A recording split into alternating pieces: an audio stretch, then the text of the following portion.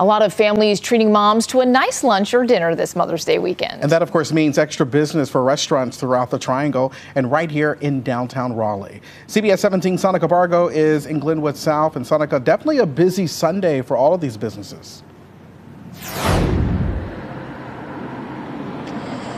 Greg, Maggie, that's right. Many restaurants told me they definitely saw an uptick in business throughout the day.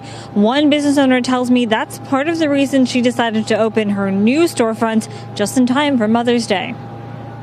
We had a grand opening of our new storefront, and now we're located here on Glenwood Avenue. Tiana Davis has worked out of a commercial kitchen for 4 years, but now her business, And I'm the owner of Onboard Charcuterie and Catering. has a store in downtown Raleigh. She opened just a week before Mother's Day as a way to honor her own mother. Well, it's particularly important to me because my own mother is ill. She suffers from Alzheimer's, and I thought that it would be such an amazing tribute to her to show her what I've done, and just kind of one of the ways that I wanted to celebrate her this year.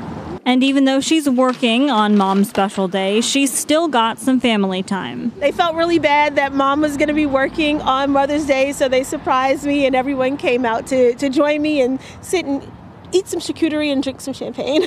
This time of year is always busy for Davis. We did 2 weddings and a graduation party just yesterday. Other restaurants also seeing more business on Mother's Day weekend. Especially the lunch crowds are much more busy than nighttime. Usually it goes from 12 o'clock all the way to about 7 o'clock. Owner of Sushio, John Tang, says this year it's a little slower than usual, but he says it's still steady. Got a lot of mom, got a lot of families. We do have some walk-in, so that helps a lot. And business owners say downtown Raleigh is a good place to be, even if it's not a holiday. We've been here for 14 years, so I think so.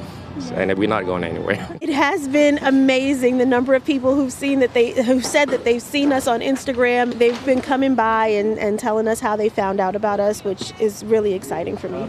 Happy Mother's Day! And this is just one of 2 big days for businesses in May. In a couple weeks, Memorial Day is coming up, and owners tell me that brings in a lot of customers as well.